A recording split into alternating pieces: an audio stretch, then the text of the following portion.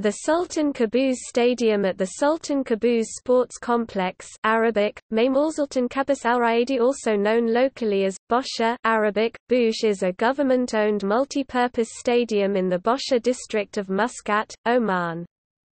It is currently used mostly for football matches, and also has facilities for athletics. The stadium originally had a capacity of over 40,000, but after recent renovations the capacity was reduced to 34,000 people. It is the home stadium of the Oman national football team.